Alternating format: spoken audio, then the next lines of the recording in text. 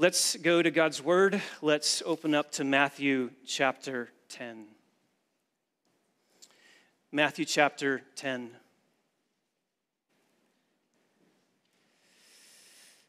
want to commend you for coming through some hard messages over the last few weeks. We have dealt with some difficult topics in Matthew chapter 10 as we have heard Jesus commission the disciples and tell them that their work, their ministry is going to be difficult. It is going to be challenging. It is going to be met with opposition. And we've said over the last few Sundays that this is the reality of the Christian life. It is hard.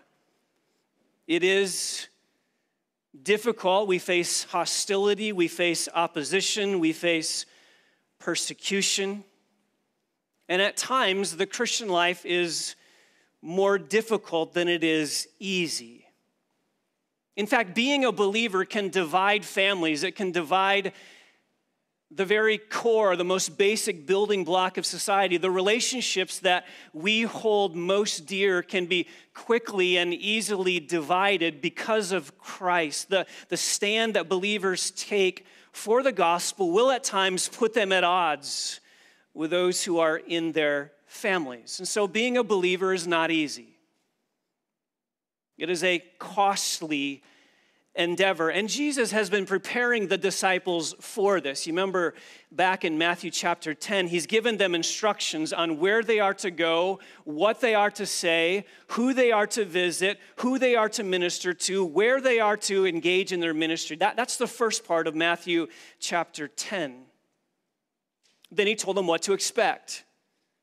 He told them it was going to be a hard road, that they would face opposition, they would face hostility, that it would be a difficult task, a weighty task. There would be those who would challenge them and those who will demonstrate bitter opposition to them. This is what they were going to expect. This is what they were going to experience.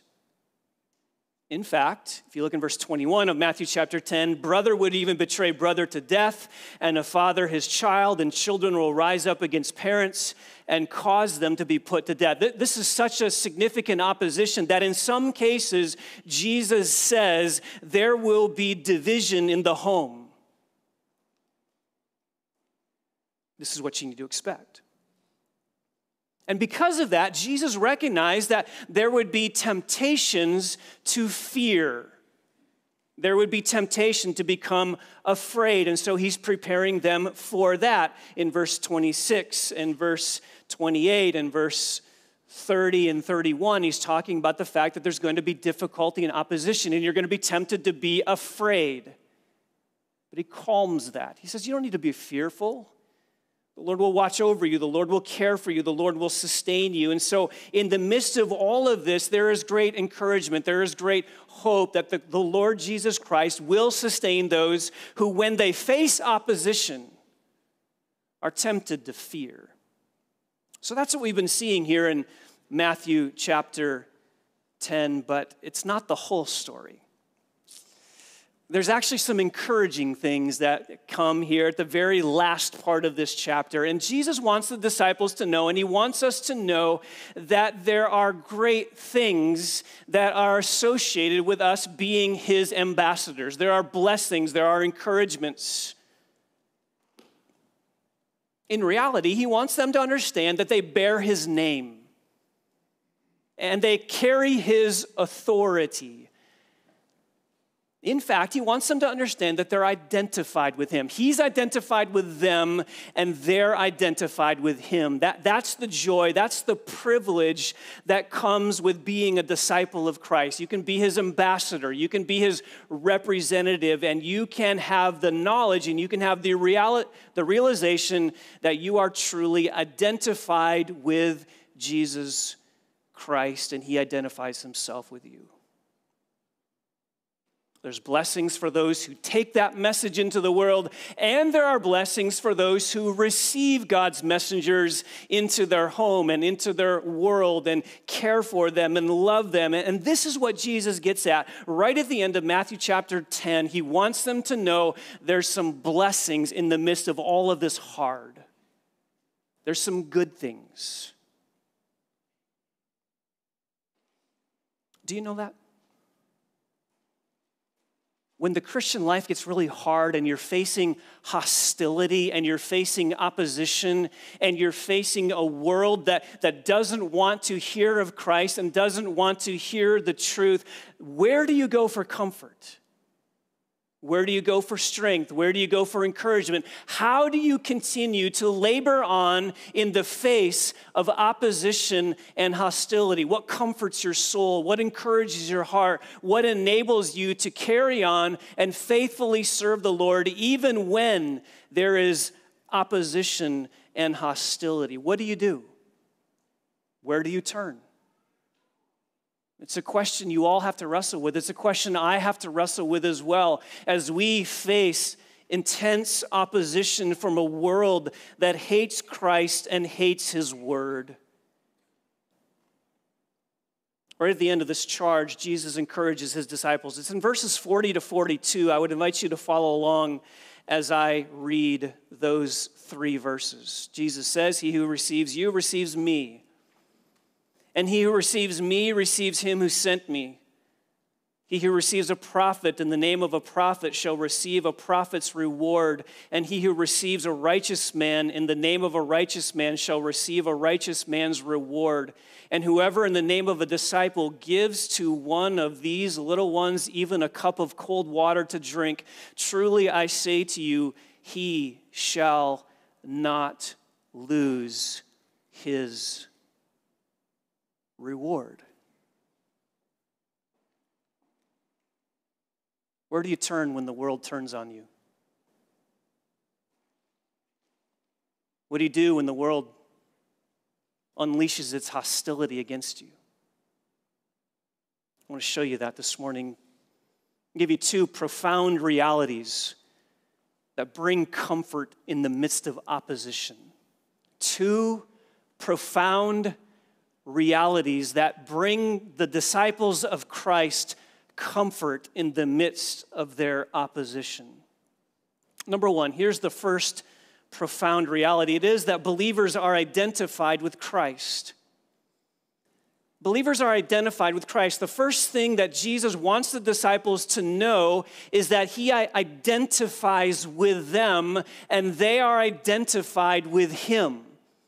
There's a solidarity between Jesus and the disciples and between Jesus and us. Identity. We have a world that's living in an identity crisis. We have a world that doesn't know who they are because they're not in Christ. And when you're not in Christ, you have all kinds of questions about your identity, who you are, and there's confusion, and there's all kinds of questions that swirl around who you are. And you heard Stephen even say it in the mission moment. There's questions today about many as they question their identity, their gender identity. What's our identity as Christians?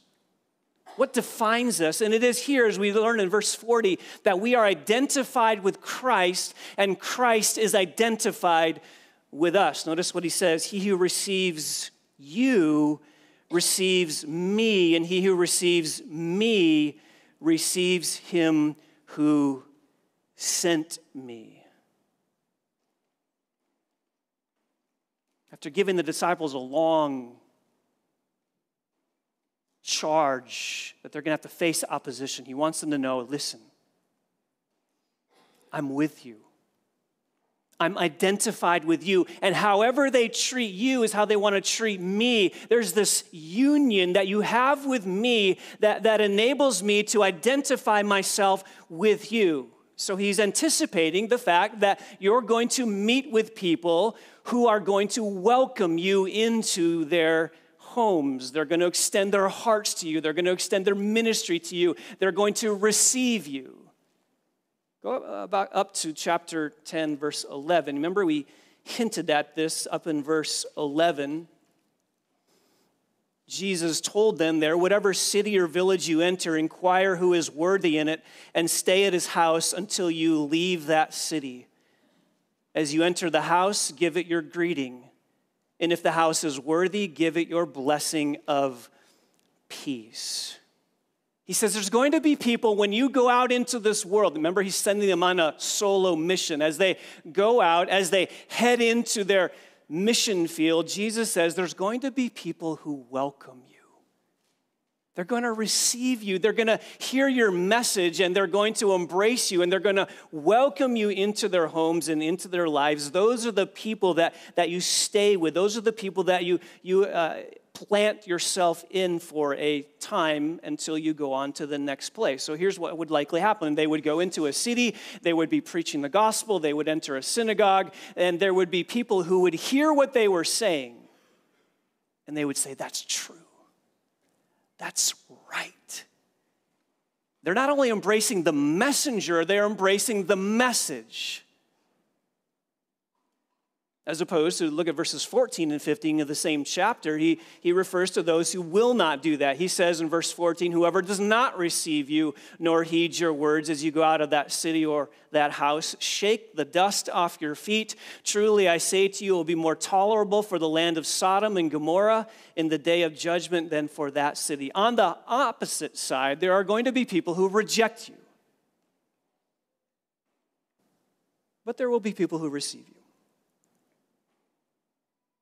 And here in verse 40, go back to verse 40 of our text this morning, Jesus teaches them an incredible lesson. He wants them to understand that those who receive them are actually receiving Christ and the Father. Notice what he says again in verse 40. He who receives you receives me, and he who receives me receives him who sent me. Imagine the encouragement here. Imagine the encouragement to these disciples as they head out into the mission field. Jesus is telling them, listen, there's going to be people who receive you, and you need to understand that as they receive you, they're actually receiving me. And not only are they receiving me, they're receiving the Father who sent me. You see the stamp of approval upon their ministries? You go, you serve, you preach, you proclaim, and some will say, that's true. Tell me more.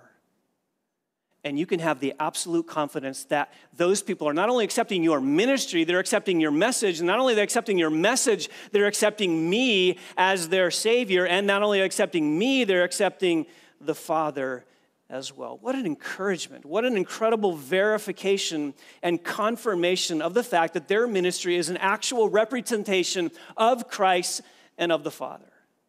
Why? Because he's identified with us. He's one with us. We're one with him. There's a solidarity between God and his people, between Christ and his disciples. He lives in them. He's with them. So whatever you do to his servants, you're doing to him. However you respond to Christ's people is how you respond to Christ. Listen to Matthew 18, verse 5. He says, whoever receives one such child in my name receives me. To receive a child of God is to receive Christ. Luke 10, verse 16, the one who listens to you listens to me, and the one who rejects you rejects me, and he who rejects me rejects the one who sent me. Whatever you do with God's people is what you do with Christ. You receive him. You receive them, you receive Christ. You receive the messengers of God's people, then you receive the Father himself. You reject him, you're rejecting Christ. You reject the messengers, you're rejecting Christ. These disciples are ambassadors. Think for a moment about what an ambassador is. Our U.S. country has ambassadors to all kinds of countries around the world. And those ambassadors represent our country. They represent our government. They represent our nation. And however a country treats the ambassador of the U.S. is how they treat our country, what they think of our country. Just think of the parallels here. If an ambassador of the U.S. were to go to, let's say, Germany, and Germany doesn't receive them, they don't like our country.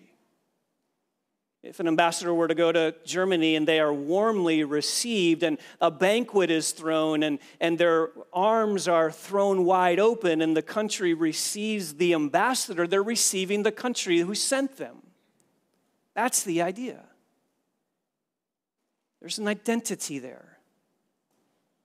And so Jesus is saying, however you are treated is a statement about me. However you treat God's people is a statement of how you treat Christ, because there's a unity, there's a solidarity, there's a oneness, there's a close identification between Father, Son, and disciples. So that how you treat his messengers, how you treat his people, is how you treat Christ. Let me give you two illustrations on how we know this is true. One on a corporate level, one on an individual level. You remember we said before, Paul, before he was converted, was Saul.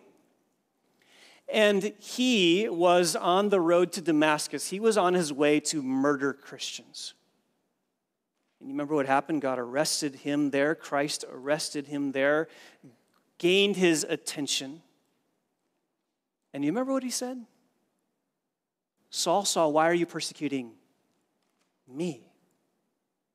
He's on his way to murder Christians. He's on his way to persecute Christians. He's on his way to show hostility toward Christians. And Jesus says, wait, Paul, Saul, why are you persecuting me? There's solidarity. How you treat the people of God is how you treat Christ. That's a corporate example. Let me give you one individual example. That being Colossians 1:24. Paul, now converted, says, I rejoice in my sufferings for your sake, and in my flesh I do my share on behalf of his body, which is the church, in filling up what is lacking in Christ's affliction. Paul's saying there are people who are trying to get to Christ and they can't get to Christ, so I'm filling up what is lacking in the sufferings of Christ. That doesn't mean something's lacking in what Christ did. It simply means that people are trying to persecute Christ, and in doing so, they're going after Paul. So how you treat Paul is how you treat Christ. There's an identification. So however God's people are treated is a statement about Christ himself. What you do with Christ's people says a lot about what you think of Christ. You understand that? This is so important, so critical for us to gather, to understand, because how you treat fellow believers and how you treat the messengers of God, how you treat God's people is a window into what we think about Jesus himself. One writer says, it is those who recognize such authority in the disciples who will welcome them, just as it is those who recognize Jesus as God's representative who will welcome him. The unspoken corollary is that those who reject the disciples on their mission are guilty of a far graver fault than merely lack of hospitality to a fellow human being. They're rejecting God. How God's people are treated is how Christ is treated. So how do you treat God's people? How do you treat fellow believers? How do you handle those who bring the word? How do you handle those who speak the truth? How do you handle shepherds of the church? How do you handle fellow believers who are seeking to serve you and pour into you and care for you and minister to you? How do you care for them and how do you respond to them? It's a window into what you think about Jesus. Because whatever is done to Christ's people is done to Christ personally.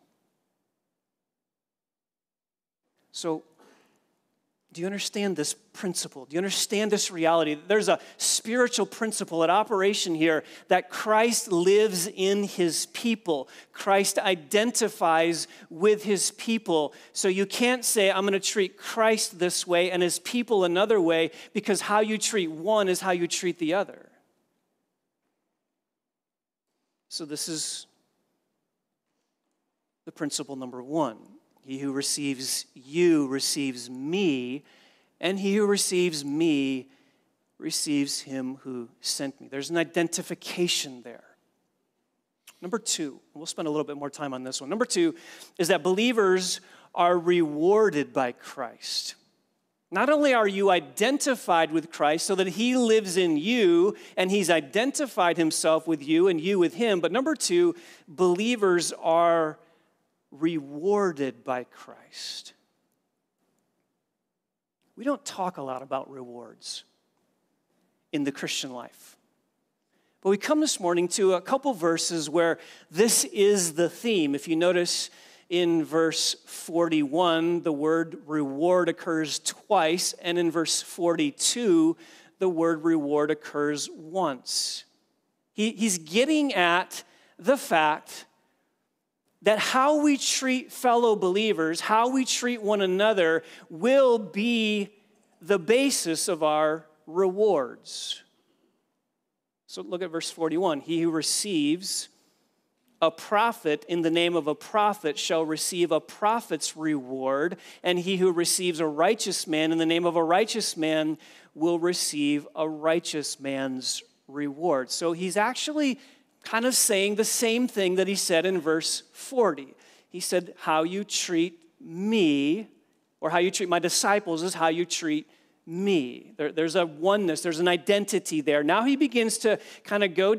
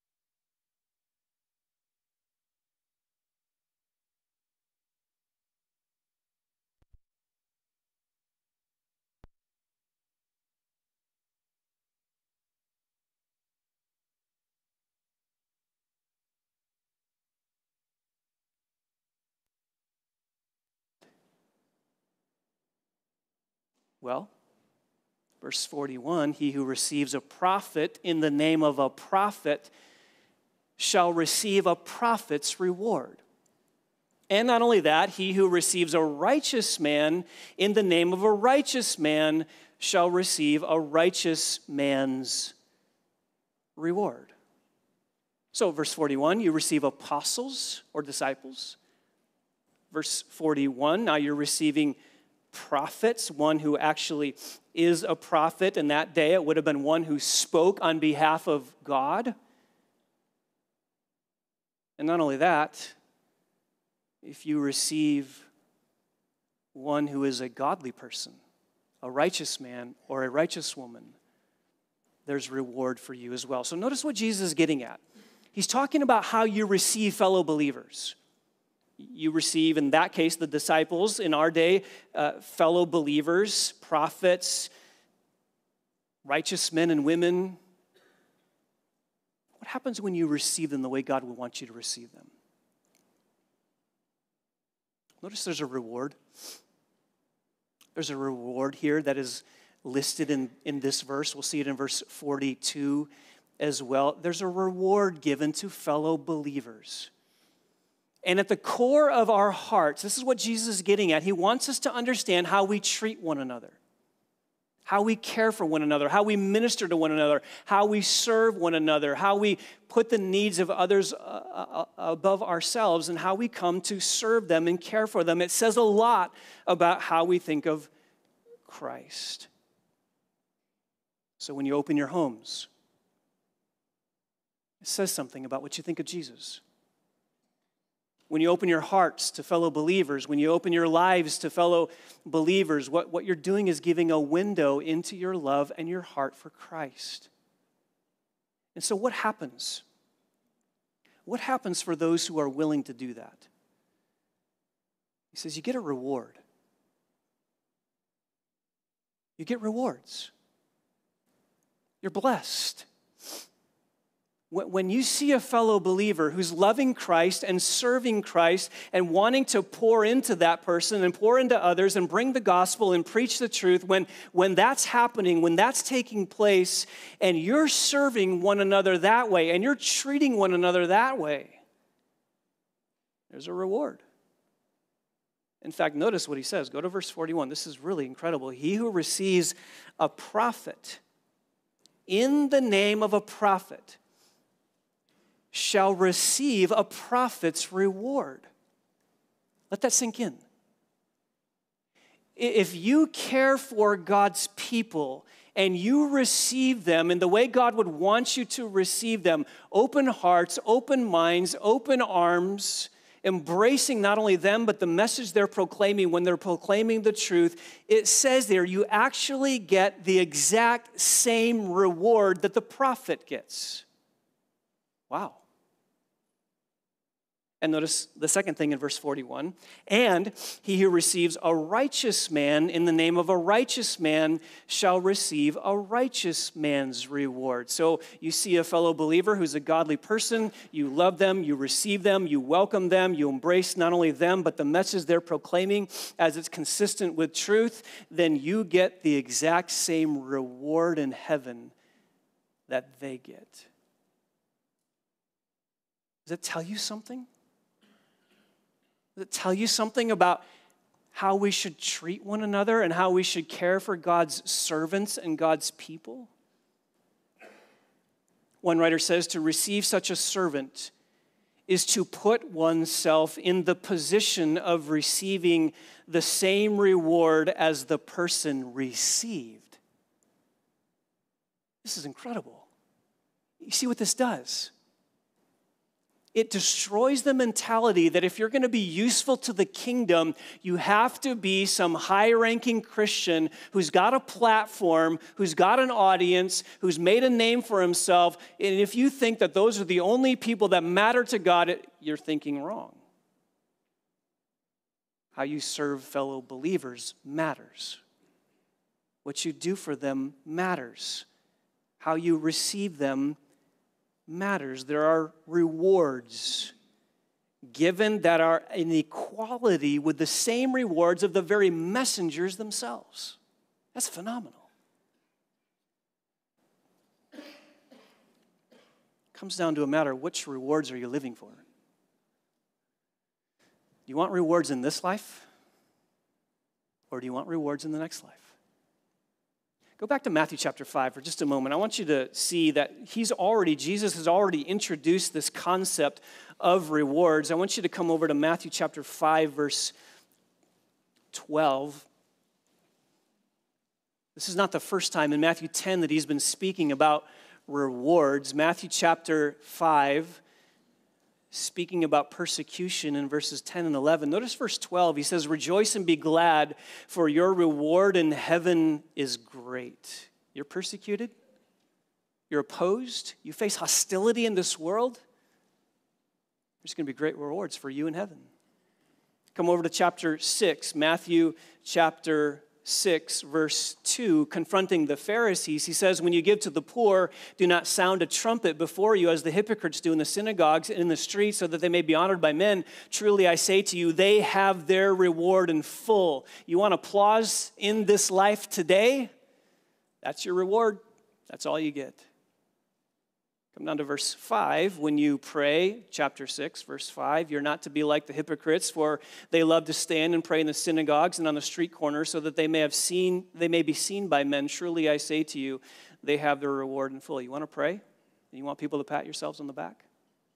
That's your reward. That's all you get. Come down to verse 16. Whenever you fast, do not put on a gloomy face as the hypocrites do, for they neglect their appearance so that they will be noticed by men when they are fasting. Truly, I say to you, they have their reward in full. You want to fast and have people be impressed? That's all your reward. That's all you get. Go back to Matthew chapter 10. You see, he's already been talking about rewards. And so how and for what rewards are you living for? You want the world to pat you on the back? You want the world to say how great you are? You're looking for something in this world that makes you feel good as if you're accomplished? No, Matthew chapter 10, verse 41, he says, how you receive one another is the basis of some of your rewards. It's tremendous. This is so critical. Listen, here's the implication of this. God keeps track. He keeps track of every little thing that you do in service to Him as it meets the need of fellow believers. He's watching, He's seeing, He's taking note, He's keeping a record of it, He's keeping accounts of it, He's keeping records of all the ways that you serve His people. That ought to encourage your heart. You don't have to have a platform. You don't have to have a name. You don't have to have some great ministry where everyone around the world knows your name. None of that is important. All you have to do is to faithfully serve the Lord and serve His people, and God is watching everything you do. When you send that note card in the mail because you know someone's struggling, He knows that. When you send a text, hey, I'm just thinking of you, I'm praying for you, I just wanted to encourage your heart today, He knows that. You take a meal to someone's house because you know that it's been a rough week and you just want to encourage them. He knows that. He's keeping track of those things. He's keeping a record of those things. You see what this does? You don't have to sit and wonder, I wonder if God even knew I did this. I wonder if He even cares I did this. Of course He does. Of course He cares. Of course He knows. And He's taking it all into consideration, and He's taking it all into account so that one day He can reward you for your faithful service, not only to Him, but to His people. Listen to Hebrews 6:10. Write this down. Such a great encouragement. If you're a person who struggles a little bit with this, listen to this verse. God is not unjust. Hebrews 6:10. God is not unjust so as to forget your work and love which you have shown toward His name in having ministered and in still ministering to the saints. He doesn't forget. Doesn't escape His attention. It's not off His radar. He knows every phone call you make, every note you send, every word of encouragement you give. He's keeping track of all of those things so that you can be rewarded and cast that crown back at His feet. So do you see the progression? You receive apostles or disciples. You receive prophets. You receive righteous people. There's one other level. Notice verse 42.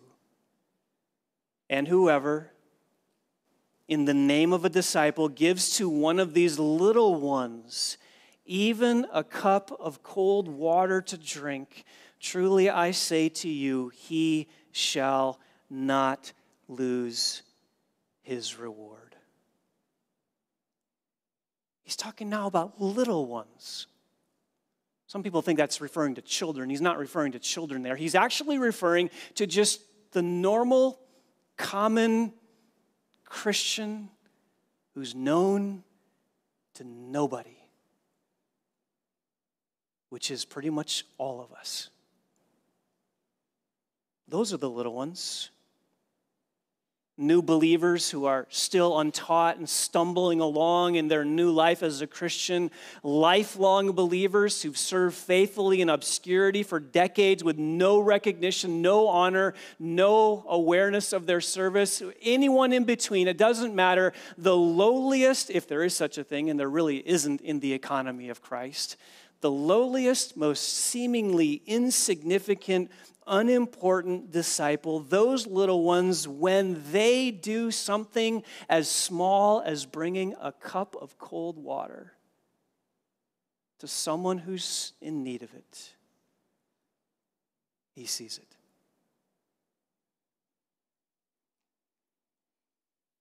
Put yourself in that day.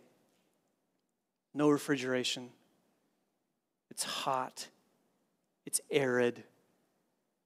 Your throat is just dry. And some fellow believer comes up to you and from a cold spring has just grabbed a little cup of water and they've given it to you to slake your thirst. Oh, that tastes so good. A simple, small, little act. And God knows. And God records that. One writer says Jesus is not speaking of a small service rendered to a great person, but of a small service rendered to a small person.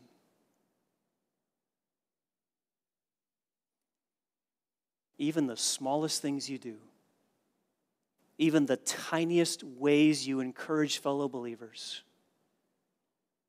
gets recorded in heaven.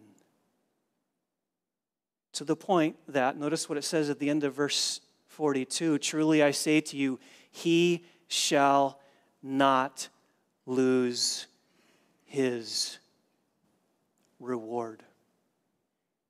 God takes note of it.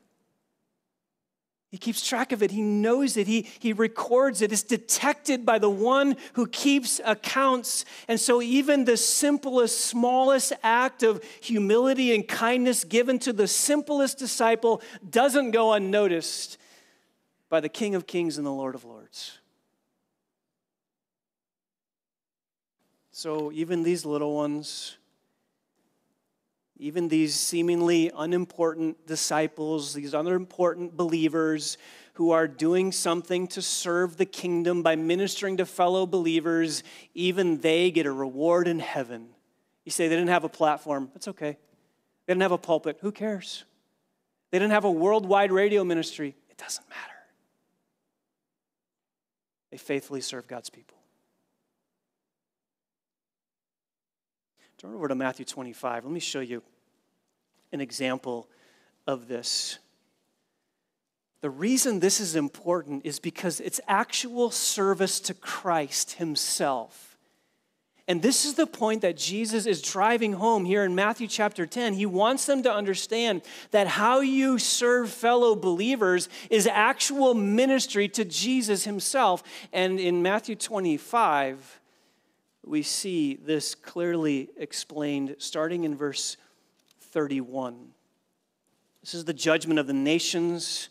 Let me just read this. Listen carefully. But when the Son of Man comes in glory and all the angels with him, he will sit on his glorious throne, and all the nations will be gathered before him, and he will separate them from one another as the shepherd separates the sheep from the goats, and he will put the sheep on his right and the goats on his left. Here's the picture. There's coming a day when there's going to be a judgment of nations at the end of the tribulation, before the 1,000-year millennial reign of Jesus Christ. He's going to return, and he's going to separate sheep from goats, believers from unbelievers. And how do you know who goes in what category? Verse 34, the king will say to those on his right, come, you who are blessed of my Father, inherit the kingdom prepared for you from the foundation of the world. For I was hungry, and you gave me something to eat. I was thirsty, and you gave me something to drink. I was a stranger, and you invited me in. Naked, and you clothed me. I was sick, and you visited me. I was in prison, and you came to me. And the righteous are going to answer him, Lord, when did we see you hungry and feed you, or thirsty and give you something to drink? And when did we see you a stranger and invite you in, or naked and clothe you? When did we see you sick or in prison and come to you? And the king will answer and say to them, truly, I say to you, to the extent that you did it to one of these brothers of mine, even the least of them, you did it to me.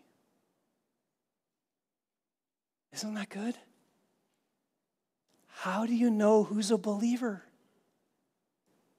On the basis of how they treat other believers and what they do when they see fellow believers in need.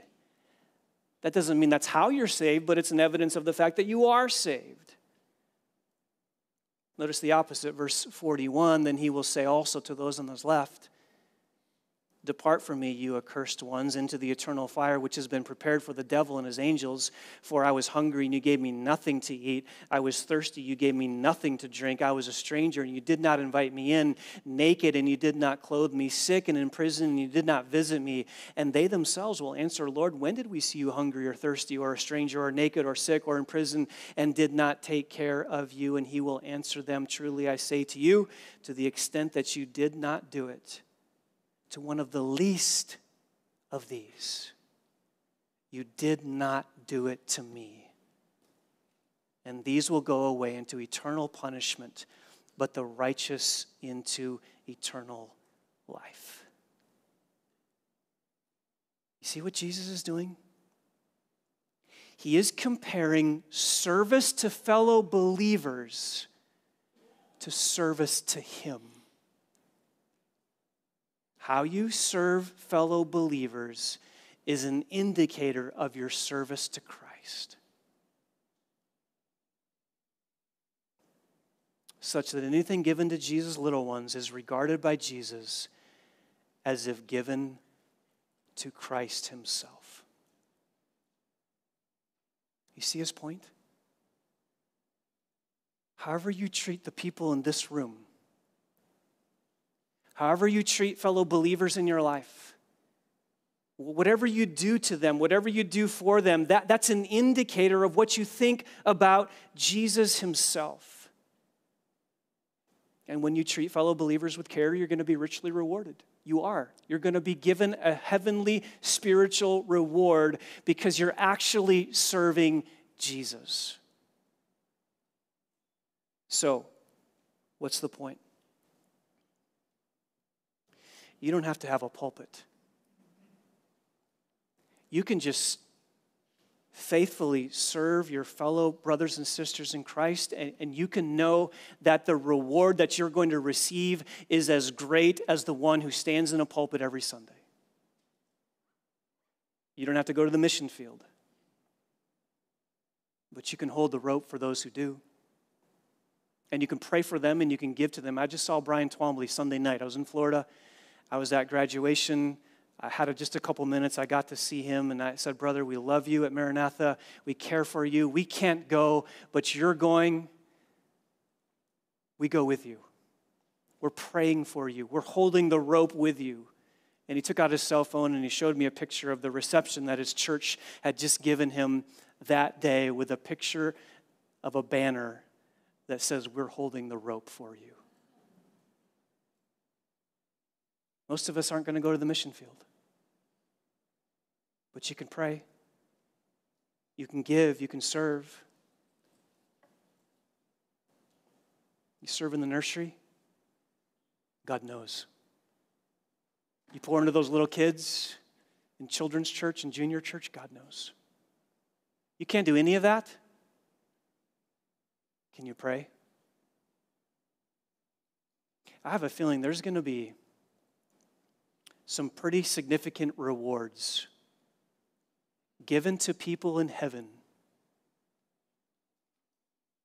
because all they could do is be at home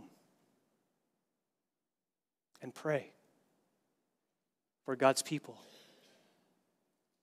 They can't get out. They can't actively serve in ministry. But they can do what they can do. And the Lord knows. And He watches, and He sees, and He keeps account. And one day you'll receive your reward. It's tremendous. This ought to encourage your hearts. This ought to stimulate your ministry to others. This ought to give you a deep love for the saints. This ought to drive deep into your heart a passion to meet the needs of those sitting around you and to love them because they're identified with Christ. Let's pray. Lord, thank you for these precious realities. Thank you for the fact, Lord, that you've given us these sweet truths to remind us that no service goes unnoticed by you. We thank you, Lord, that even in those small acts, those small ways that we show love to our brothers and sisters in Christ, even in that, you take note and you know and you record. And one day, all things will be made known and rewards will be given. Rewards that we will ultimately cast back at your feet for your glory and your honor. So help us, Lord, to serve with that heart. Help us show our affection for our Savior in the way that we care for and minister to the needs of those around us. In Christ's name we pray. Amen. Matt George is going to come up here. Bob Scott's going to come up here. We are leaving in 25 minutes. We are on our way to Detroit to catch an airplane this afternoon. So Bob's going to tell you a little bit. Matt's going to introduce this, and then I think you're going to pray for us. Take a few minutes and let everybody know what you'll be doing in Finland with Mishka. Yeah, it won't be a few minutes, but we can pray that we get to the airport on time.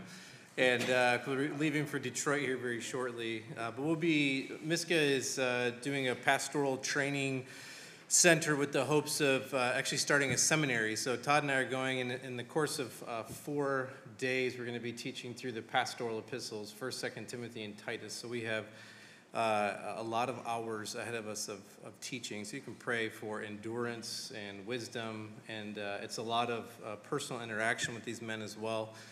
And so we hope to just be a blessing to them. So we'll be gone for about 10 days and should be back and ready to go here in about a week and a half. So we really appreciate your prayers and for safety to get over there and then just to be a blessing to the church there in Finland.